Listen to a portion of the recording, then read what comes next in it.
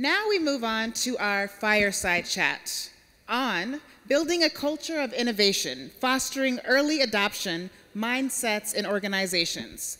And our speakers are Sai Santanakrishnan, Senior Privacy Risk Manager at Amazon, Ragwa Gopal, CEO of M Square Media, and Ruchira Chakraborty, founder and CEO of Coach Koji Private Limited. Please give them a round of applause.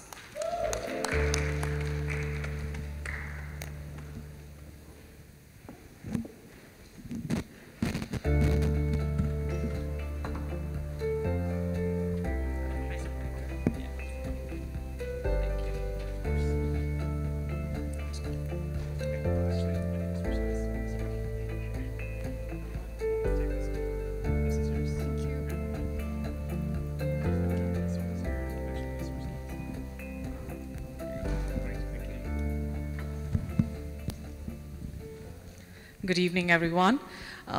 It's wonderful to see you guys here. And the topic is very interesting. We have building a culture of innovation, fostering early adoption mindset in organization. It's a very interesting topic, so I'll start with myself. Being in tech for about over 2 decades, it's very interesting to see how innovation has happened from the times when we had Y2K to where we are today. We were talking about AI a few sessions ago. So innovation has come a long way. So given that, it'll be very interesting to understand how do you kind of cultivate that? How do you motivate folks to adopt to a mindset of trying new innovative technologies? How can we solve business problems using innovation and a set, and how do you foster that culture within an organization? So I would like to welcome my panelists, Ruchira, as well as Raghav. Please introduce yourself. Thank you, Sai. Thank you very much. I'd like to introduce myself very, very briefly. My name is Ragwa Gopal. As I said, I'm currently the CEO of MSM, M Square Media. It's an ed tech company. We do international educational services, providing education to anybody that wants anywhere in the world. Prior to that, I was working for the state government of British Columbia, running the innovation department. And prior to that, for about 40 years, I have been an entrepreneur running my own business. And it started just by fluke. I came from Fiji, settled in a small town in British Columbia, close to Vancouver, where there was zero opportunity for me as a software engineer to do something. So I had to get very innovative and start my own software company. So that's how I got into entrepreneurship. And I think very much that there was no opportunity at that time because it gave me a really good career path. So thank you for that. Thank you. I'm Ruchira. In this incarnation of my life, I am an executive and leadership coach. And in my previous incarnation, I have worked with technology organizations, product organizations. I've led them at various capacities in terms of operations, in terms of HR, and the product space as well. And it makes me very happy to be able to speak on the matter of culture, growth, innovation, and all of those lovely things is because I'm somebody who has moved from the sciences to the arts in my career span. So I've moved from being in the hardcore technology space to moving as what happens to people behind the scenes who make these changes happen. So that's my introduction. Thank you. That's my background. I think that's awesome. That's a key story to start off with. So what drove you to kind of move from being hardcore technologists to, to the people aspect of it? Because I think that's what culture is all about. When you look at, the organization of a culture, I think it's so essential, and you seem to be doing that job right now. What drove me? It's not one thing. But I have always been working with people in capacity of building organization capacity, building mindsets, building people to think about what is next on the platform technology front. Like I said, I work with product organizations, right? So one thing that keeps even product organizations awake is what is coming next? What is on the next frontier? What would our customers want? So it is a lot more than only being able to service them. It is that space in the gray to look out for that what isn't there yet that might be able to help them, not just what's missing from a point of view of servicing. And that is a way of thinking. It's an attitude the organizations either have or don't have. And that having or not having of that attitude itself is the culture. So how do you move the needle? What techniques do you recommend to your leaders? It's, again, I think it's very important to bring forward the point that there is a cognitive element with which all of us identify ourselves, all of us want to be in the know. That's why at one stage, like in the world wars, communication only meant information. Having access to information was important. The commander-in-chief of France, when Second World War was happening, was very absolutely categorical in terms of his hiding place, because he said if Germany or any of the parties find out where he is located, then that would be the end of their military game. Unfortunately, what happened is, not being available to his people, not being available to coordinate the military strategies that are changing every minute, every second, every nanosecond on the field, on the battlefield, that's why he lost the war. It's no different for us. It's no different for us. So these product organizations that are constantly, and people, let's move from organizations to people. We are talking about people here. So the cognitive element from information has certainly moved to knowledge. Google bought the knowledge space to us. It absolutely opened up, even before the generative AI that we are talking about, and AI this and AI that. We are no longer in the information and knowledge era at all. And knowledge also today has been commoditized. That's how Google rankings are happening. That's how page rankings operate. So now if there is somebody who automates the content space, which was so sacred for all of us. Mm-hmm. So if the cognitive is being ruled by machine learning algorithms, then what is the space left for humans? And that is the affective, that is the behavioral, that is what we feel in our emotions, and what part of us is giving birth to those emotions or the creativity that goes in early mindset adoption of innovation. So what holds us back or what propels us forward? And that is the conversation around people and culture that's most important, at least I believe, to address.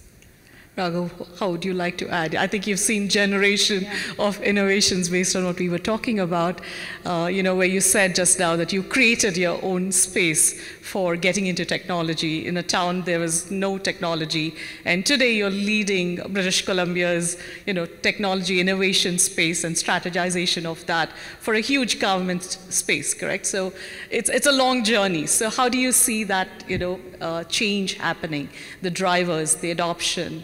So what do you see there? Yeah, I'm just going to pick up on what Ruchira mentioned on the culture side, and myself personally, my personal experience in building companies, and companies where we had an innovation culture right from the get-go, and it was not just by accident, but it was by design.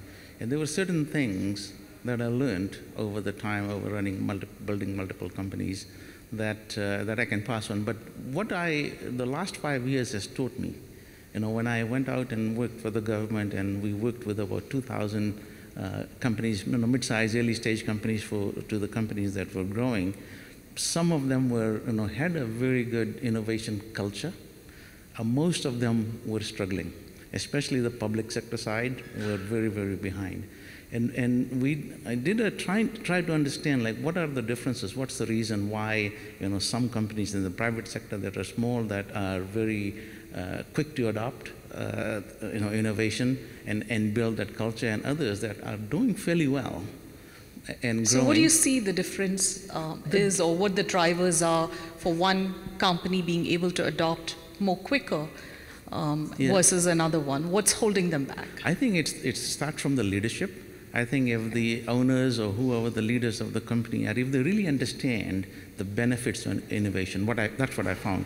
If they can understand and value those points, I think they are much more open to set aside the barriers that are holding them back to being an innovative company and creating that culture, and actually help put things together that helps build that innovative culture. So the three things that I found is innovation helps a company become competitive. And today, in this world where everybody is so competitive, every company needs to really fight for customers and revenue, a bit of an advantage through innovation can really propel you and put you in a different scale. That's number one. Second thing is, it definitely adds to the bottom line. So it does bring better profitability. So if the leaders start to see that, I think they will start to embrace innovation and build that culture. The third thing that's very important, that's hardly talked about, is in an innovative company, it's much easier to retain personnel. So good people that you hire, that takes a lot of time, a lot of energy to bring them on, train them, and to keep them, there's good value. If they leave, it's a huge expense, right? So people, good people, bad people you don't care about, but you want them to leave, but good people that you want to retain, they actually love working for a company that actually has that innovation mindset, innovation culture. So those are the benefits, and leaders and companies and organizations that can understand that will definitely embrace innovation. Good, very good points from both of you all. From what I've seen in my own experience is that we've seen, organizations that are willing to take risk, which are willing to have failures become positive successes. I think those companies actually innovate more quicker and more often. So people as assets are willing to take that bet to say, hey, can I solve a new problem? Can I look out in a new domain? Can I solve somewhere in a new region? Can I look at a certain vertical? Can I apply something that I've applied in one vertical across to another vertical? So I think people are starting to willing to take a bet, and then you start seeing innovation, because then we have to say, hey, maybe the problem fits about 75%, correct? And then we have to tweak it for a region, for instance, correct? A lot of our banking applications, for instance, I remember we would build it and launch it in US, and then we would take it to the Asia-Pac market. But then we have so many regulatory aspects of it, and we would not be able to launch it. And that's where we start saying, hey, what can we do better? And that's a learning. So instead of condemning that, but if you take that as a success story and encourage that, I see innovation happening more. Absolutely. Yeah. Correct. So from a perspective of, you've played in both the public sector as well as, so you're playing in the public sector, and you are, an entrepreneur yourself. So what would you advise for an entrepreneur, somebody who owns a smaller, mid-sized business, if they have to take the journey of innovation? What would you say? How would you encourage them? I think there's good learnings now, and I'd just kind of focus on three things, to help start to build that culture. Number one is allow people the freedom to hack. So that's a very important thing. And actually encourage them, not just allow, but actually encourage them. Friday afternoon beers, get together, and just try and, instead of playing table tennis or whatever, ping pong, why don't let's just hack on some issue or some challenge that the company has. And that starts to build that culture of starting to think openly. That's one thing that worked really, really well for me. The other thing that was the most beneficial that over the many companies that I've built and grown was actually intently, what we called it a container. You can call it anything. We found the best place in the office, the best office that had the best view, and we designated that as our innovation space. So that was a space that was designated for anybody in the organization to go, spend as much time over there to think out of the box and try different things out. Prototype, try, break it, all of that kind of stuff. And what you'll see, one person goes there, starts to do something, somebody else comes in, starts to question, and then all of a sudden you'll see a team working.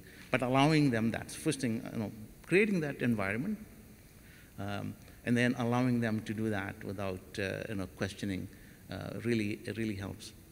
But when the company, that was when the companies were small. When the company grows, you start to lose a lot of that. And what we did very intentionally was building in the job description. For every job that we hired, 80%, everything that we wanted them to do as their regular job, it was defined as 80%. And we said 20% is for think out of the box. That was your innovation time. So every day, they almost had an hour or 45 minutes to do things. If they wanted to bank that and take a Friday and just hack, they had that. So it was kind of pushed right from the top. From the top down. And okay. the very first day the employees start in the organization, they get into that mindset, get into that culture, right? So that you always see good ideas coming up. I'm seeing you're setting the tone at the top, correct? So you're saying setting the tone and the culture, and you're becoming it's a part of the integrated culture of the organization itself. Okay. So I think those are very good value mechanisms that I see.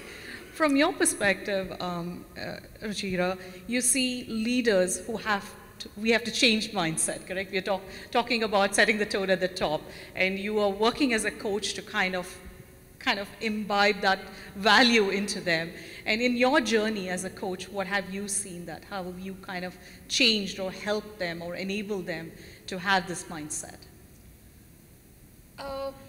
With my journey as a coach, when I come across leaders, when they talk about innovation, it never comes as a subject that I'm sitting here with you and the subject is innovation. So how are we then working as coaches? How are we serving the innovation mindset with leaders without directly talking about them? They come up in the form of problems. Okay. They come up in the form of where leaders are stuck, with what is it that they're trying to achieve that they are stuck. Mm-hmm. So almost always the opportunity is in the space of stuckness. If they are stuck, which means that this is a problem, people at n-1, n-2, n-3 levels are not being able to solve. And interestingly, that is when a lot of systems thinking perspective becomes important. Because if it's stuck at this level, solution will not come from the same level. So how do you help leaders scale their mindset? How do you help them integrate impact, which is not visible at the first degree level? Possibly, maybe it is at the second degree, but most certainly at the third degree level. How do you help leaders elevate their level of thinking so that they see the second and third degree impact? Sometimes when they don't see impact at all, it becomes very clear and obvious that that's not a path to be taken. And sometimes the answers become so clear and so vivid because they're able to see through the patterns. They are able to see what is being positively impacted and what is having a grotesque second, third degree impact. Clarity of action comes from there. What also happens with a lot of these leaders is that they realize that their own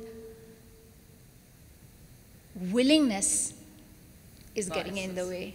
Their own biases are coming into the way of innovation. Yes, That's so they strongly will it, But it's almost as if it's a physical power, physical force. But you know that you cannot roll physical power into a big boulder and push it down the mountain. It just doesn't happen like that.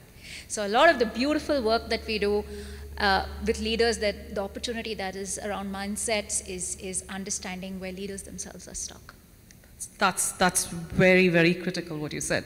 The biases that we bring to the table, I think, prevents from innovating itself because we have a set mindset, we are looking at set outcomes that we are not willing to take the path untraveled.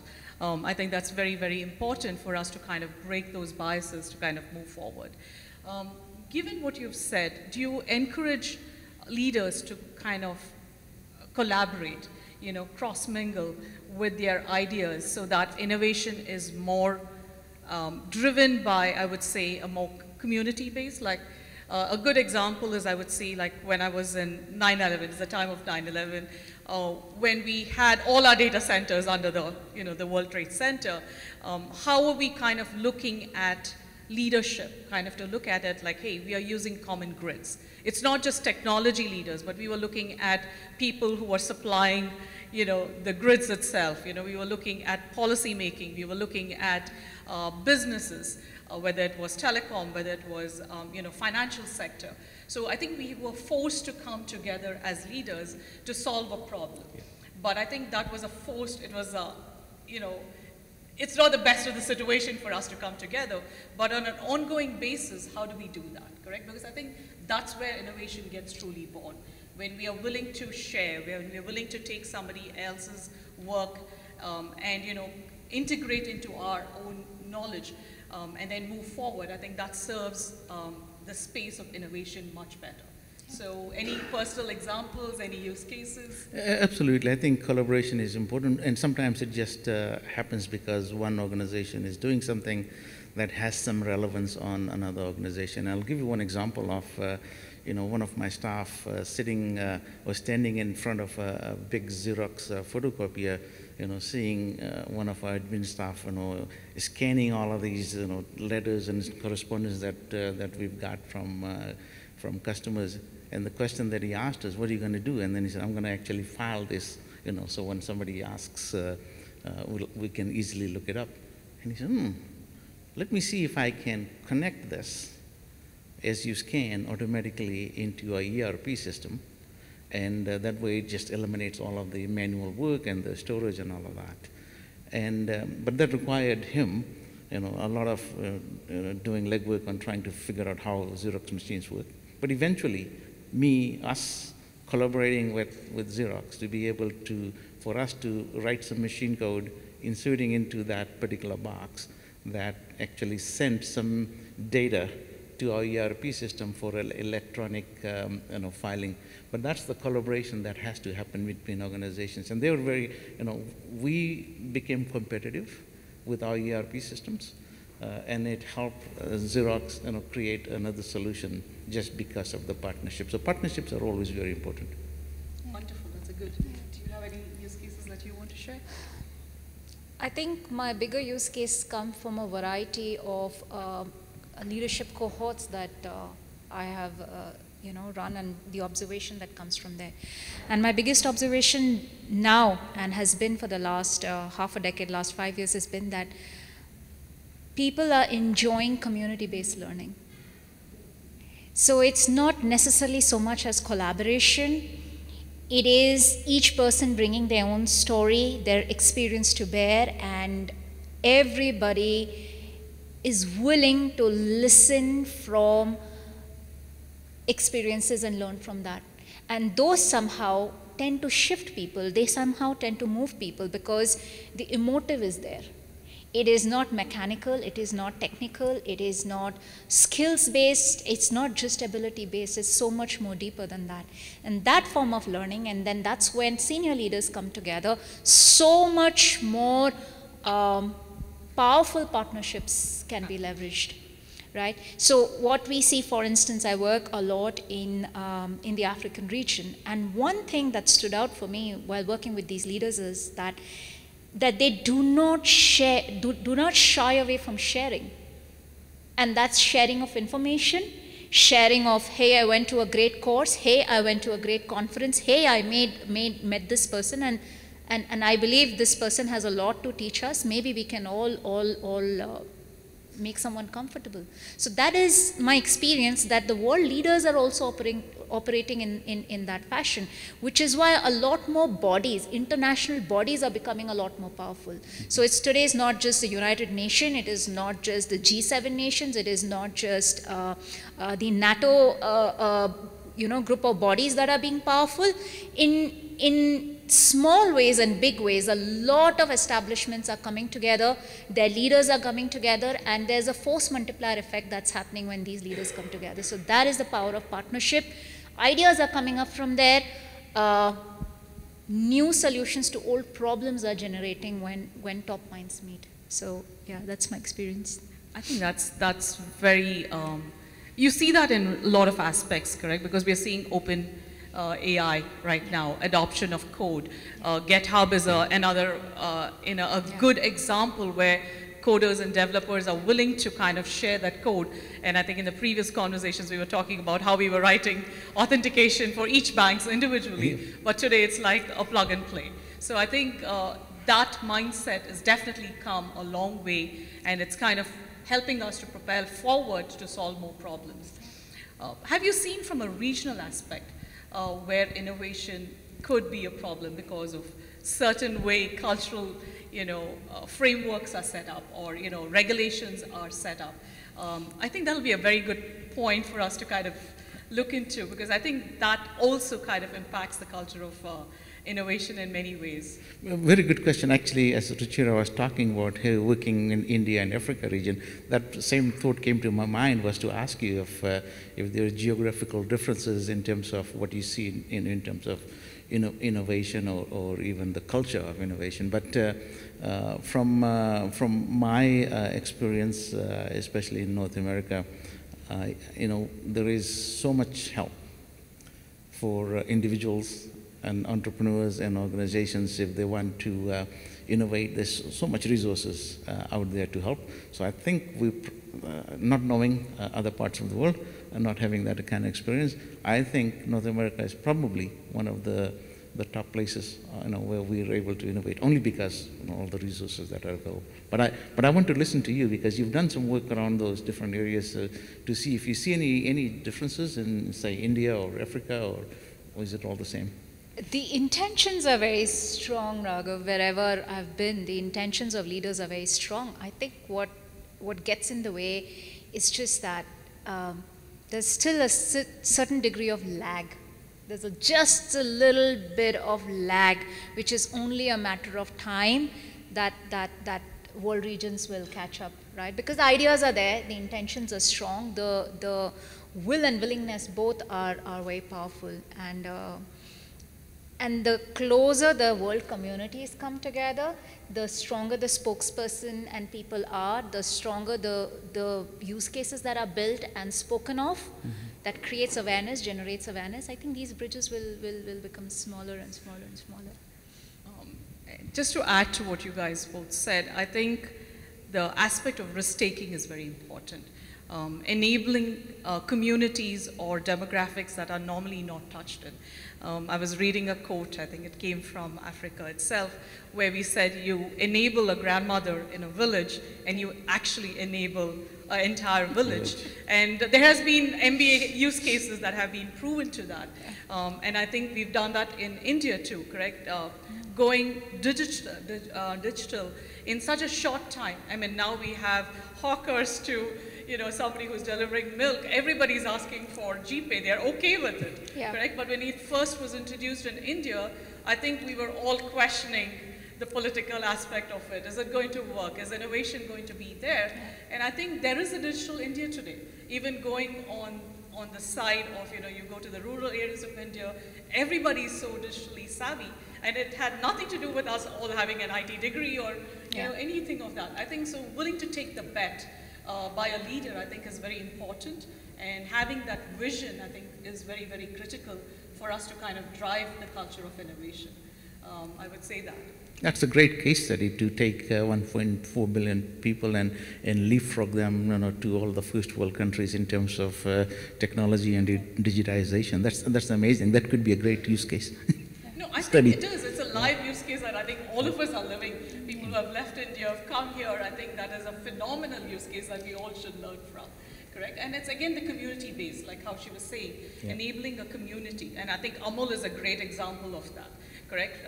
Just in time is a great example of it. Our Dabbawalas are a great example of it. So I think there are many use case stories that we can actually leverage into this, because there are, like, I think COVID was another example where we had little children innovating, places where you can wash your hands or, have dispense sanitizers and things like that. And we've seen so many WhatsApp videos all over, and young children getting into the field of innovation. I think it's also the push when there is, there's a need and there is a thirst. I think innovation happens from that perspective. Yeah, and especially when there's a pain, right? I mean, you could take two ways. You can just keep go over that pain over and over again, or you want to do something about it. And the only way you're going to do something about it is to change it, which is innovating in a different way. So a pain points also brings out innovation. So I can see why so much innovation came across when there were turmoil in the world.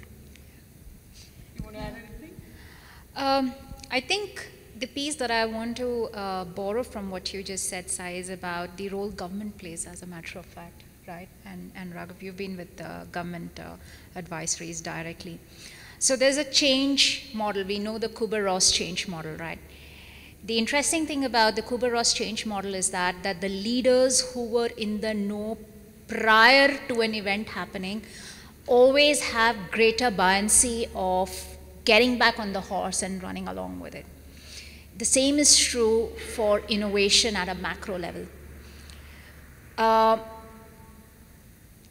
In most organizations, most countries, let me change the story to countries.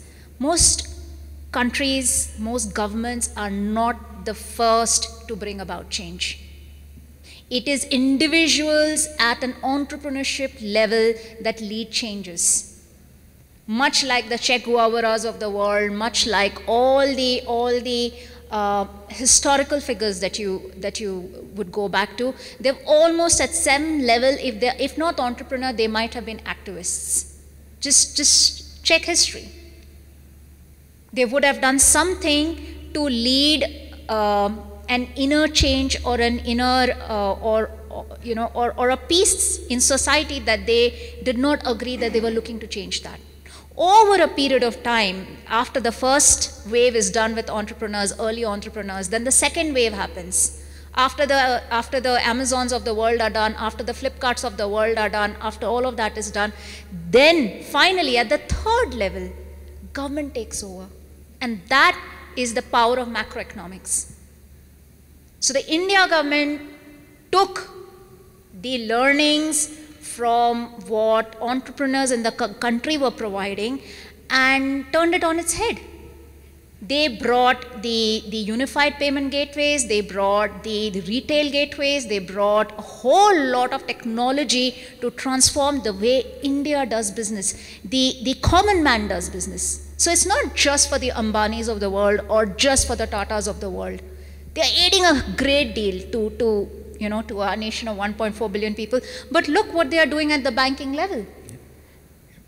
The HDFC Bank and HDFC mergers, that is how values are now getting created without getting into distress sales, like we saw at the beginning of this year. Those are mergers and acquisitions, but in unhealthy states. Going back to collaboration, that's the way we all grow. But imagine when this is done intentionally in a powerful way, then how much change, how much innovation, and what kind of culture we are breathing in and day out. So that's about the government piece that I was very moved to pick up from what you said. But were comments, Raghav, you should be commenting. Being inside the government, I totally agree with that. Governments, well, there's two things about innovation. No matter what organization you're in, whether it's a private entity or a government, and you can have the brightest people innovating. But if that innovation doesn't go anywhere, nobody takes that and uses it, people will eventually give up. Government is not a place where they'll take any innovation. They are so conservative, they cannot even try anything new. So that kills that culture of innovation right there in government. That hierarchy, the levels of approval that you need to get to even make a little change kills all of their innovation. But governments are getting smarter. Yeah. Governments are saying, we can't do it internally. We can't take that risk. But what we'll do is, we will entice you, we'll give you money, we'll provide you resources, we'll provide you mentorship, we'll provide you connections. So you're able to do that innovation. But I want you to go and trial it on some other guinea pig. Go and trial it in other organizations that are willing to take the risk. And if something goes wrong, they're still going to be fine because they'll have backup plans. And once you've proven that 5 times, come to us and we'll consume that. We'll buy that. So the governments are getting smart by actually, and that's the department that I was leading, was basically going out there, fostering, creating those innovation capabilities that eventually, we were buying those technologies back, so the government was getting, ahead of the game. So that's where I think the world is going. I mean, these are very fantastic points that I think we don't really think about intentionally. We see it, but I think it's good for us to be aware of it, correct? From a perspective of, hey, this is the change that's happening, and this is how innovation is being led. So just moving a little different, what are we doing to enable this in the next generation? I mean, here we have like 3 generations of us being through technology, but how are we taking it to the next level? Because I was on a panel with David, and like he just can't stop coding. Like he just finished his panel and he's sitting there to code. So how are we kind of encouraging that kind of a mindset, and how are we kind of accepting what their needs are? Because when we innovated, it was problem solving, correct? But for them, there's an excitement of innovation, beyond just solving a problem, but it's about community-based, adding value. Because if I look at the next generation, I look at my own children, the innovation has to be tied to something that's of a value, correct? How is it returning back value to the community, to the, to a broader set of people? So how would you kind of things, what are we doing to enable that? What mechanisms are we doing? Well, I, as the senior on this panel, will start the conversation. I think we've made the world a much better place for people to innovate. Look back 45, 50 years ago when I, first started. For me to create anything, or even create a small enterprise, to buy a computer system at that time would, $500,000, it'd be very difficult. I mean, just that, right? So the capital expenditure to do something, even to trial it out, prohibited a lot of people not doing anything. Today, you'll see somebody out there sitting there creating an application or something that he'll be able to sell tonight. And in 2 weeks, there'll be a company registered, and you'll have 500 customers and continue. So we've made the technologies in this world, the innovation for the last 50 years have made it so easy for people to innovate. So I'm just going to pass the baton to you, so you can then pass it on to Ruchira. I think from my side, what I have seen is organizations that are willing to, again, take the bet, are willing to break down bureaucracy, correct? A flat leadership. Where we don't have those approval processes that you're talking about. Willing to say, hey, we are okay to try, willing to partner. I think those are enablers. Looking at it more holistically from a policy perspective, from a government funding perspective, looking at DEI, because I'm a big proponent of bringing DEI into technology, and very intentionally, correct? Because when we talk about culture, like, I've had regional teams, I've had teams that I've managed globally, and I've seen that, how if I were to take a problem to Asia Pac, how they would solve versus if I were to bring something here in Americas, the different mindset that they had. But I think those barriers are breaking down now today. You can see a more globalization. People are willing to listen. There's more diversity, even when creating tech solutions, correct? We are being inclusive in a lot of ways, intentionally. I think that intentional inclusion is very important to to take the leap where we are today. We never said, one solution solves all. But even like we were talking about AI, and I think that's where some of the complexities of regulations and things come, but we are willing to listen to it. We are willing to say, hey, that is the use case. We have to kind of address it. We can't say that, we'll take one use case and, fit it into the retro. So I think the broadening of that mindset is also helping us from that aspect of it. That is something that I'm seeing. I'm also seeing next generation willing to take the plunge. They are much, I guess, we've provided a background for them to say, it's okay to fail. They are not, they're not scrutinized for failures. Like if all of us, like we were coming from India and most of us were either engineers or doctors, we now have a broader spectrum. Hey, you can be an artist and still do technology, correct? Yeah. So I think there's a change in paradigm shift of what we are trying to do. And I think those also encourage, cultural innovations in a lot of ways. Because artists today, as we were talking about, you don't have to learn music. You don't have to go to music school. Yeah. But you can still be a singer. You have, media compared to that, where you can record, you can play it. You can have somebody sitting across continents and partnering with you in that collaboration, correct? So I think those are things that we're doing. Yes, sir. I wasn't sure if you were making a question. Oh, okay. I thought you raised your hand. That's it. Go ahead. Empowering next generation. I think the biggest thing I would say is spontaneity. Just as saying no is our right, so is saying yes. So as leaders, and I don't necessarily mean, when I say leader, I don't necessarily mean to say having a title or a designation that wows the family and friends network. Not in that sense, but I think everybody is a leader because they have to lead themselves. So spontaneity, keeping spontaneity alive. Second thing is about what are we knowing, having the awareness of what we are saying no to as leaders. And what are we saying yes to? Because behind every no, there is a hidden yes. So trying to find the yes in the no's, and how much of the no that we say often, how much of it represents our hidden fears. So if we raise a generation to be more self-reflective, if we raise a generation to be a lot more aware, if we raise a conscientious generation, a generation that has moral values that they live from, that is aligned to what they are doing, aligned to not just responsibilities or just be affiliated with roles because I have to be a breadwinner or I am a man or a woman and there are XYZ things that I'm supposed to do.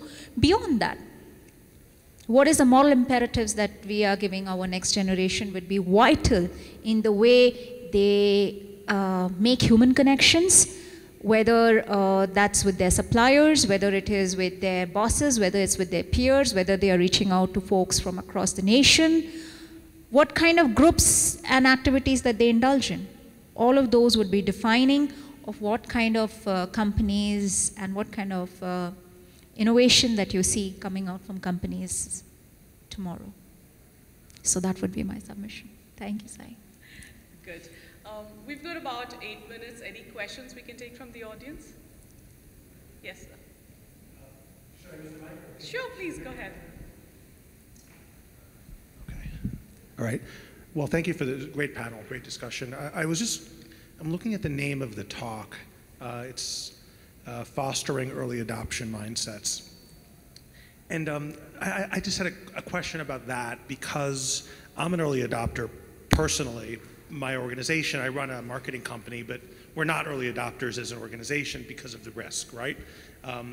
We prefer to let others kind of perfect things, and then when we feel that it's ready for prime time, we use it.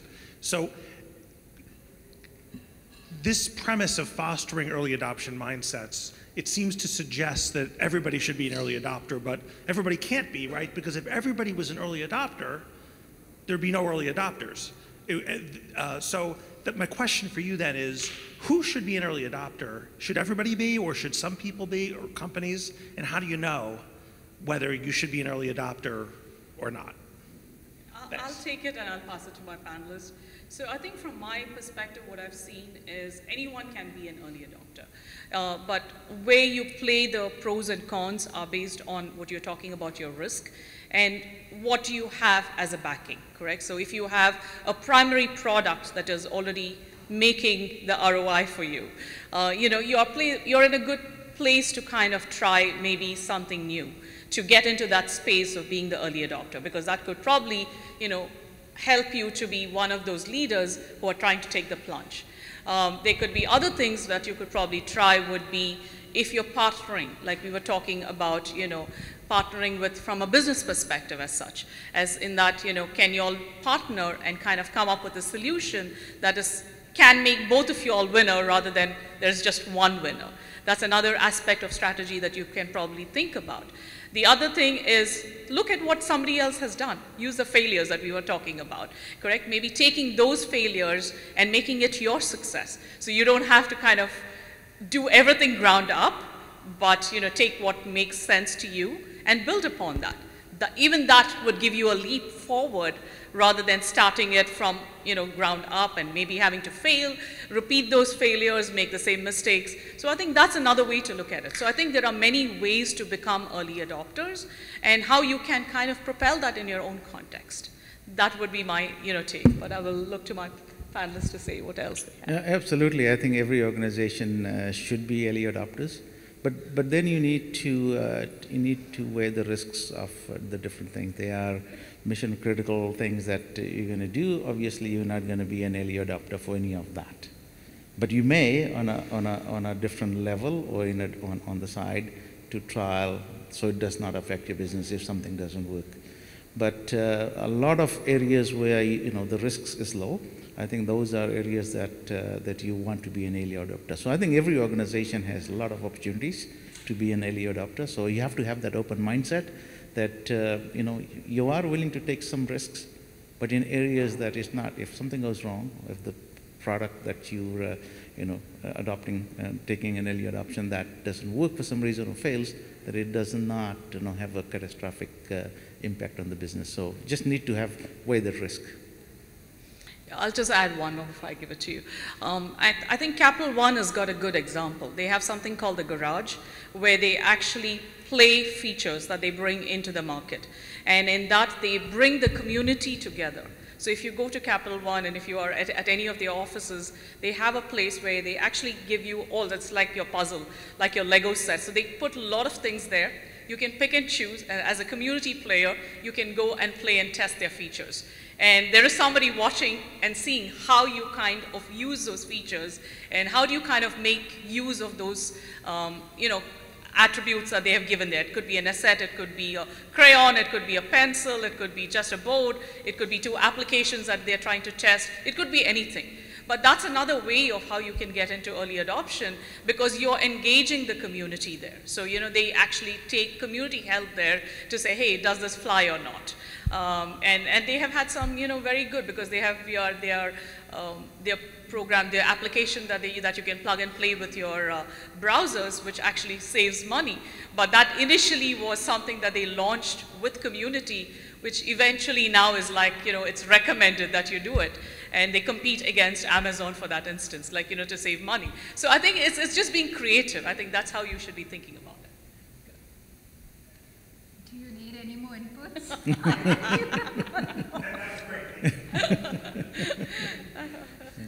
Any other questions? We've got 3 minutes. So do you have any last words before we close the panel?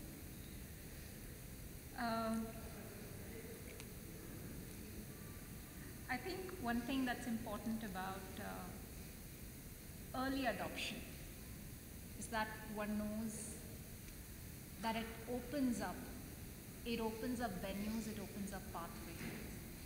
It need not be the complete map, and neither does it need to be the complete territory. So spontaneity that I previously spoke about, it allows for curiosity of the human mind to continue, for the exploration to continue.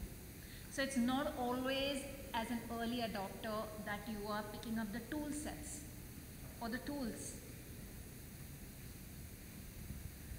Can you hear me? Yeah. Yeah, cool. So it's not always in the tools that you are adopting. It is also to get a feel of where the world is going, where they are wanting to swim. Are they wanting to swim against the tides, or is this a new current that is coming through, and what's in it for you? One important piece to always remember is that we are talking from a place of value and impact and value, and we are interchanging those words. The truth of the matter is, nobody knows for sure ultimately what gets created as values. Subjective value or real value, nobody knows. So you have to allow it some chance. And you cannot always wait for someone else to take a chance on you. So fostering an adoption mindset really is about you taking chance on things that you believe in and giving it some space. Just that much. Some space. Beautifully said. I think if you're an entrepreneur in this room and you're going back, I think you need to kind of think about the benefits of early adoption of technology or innovation, how it can really propel or excel your business. And I talked about those kind of things, competitive bottom line, retention and stuff like that. If you're, making sure that you go in and start to create that culture of taking a bit of risk in a planned way. And if you're working for somebody, this is a great opportunity to go back and start to, help the organization start to think about early adoption, thinking out of the box and, fostering a culture of innovation within your organization. And a lot of things that we talked about today, a lot of different ideas you can put to the table, and hacking and all that kind of stuff. And hopefully that will definitely help and make your company competitive, which makes your job better and secure as well. Thank you. So I think from my side, I would just say it's take a chance, as well as say take the path the road untraveled. It'll open up many doors. It may not be the door you wanted to open, but it will definitely open opportunities. So thank you, everyone. Thanks to the audience. Thanks to the panelists. Raghav, as well as Ruchira. It was wonderful sharing the stage with you. Thank you so much. Thank you very much.